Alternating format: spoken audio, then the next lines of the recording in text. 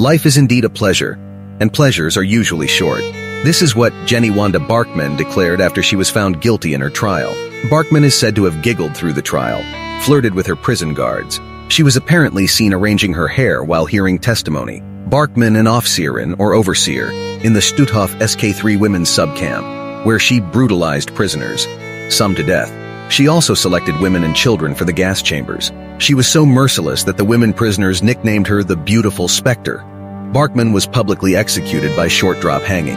She was 24 years old and the first to be hanged. Subscribe for more valuable content.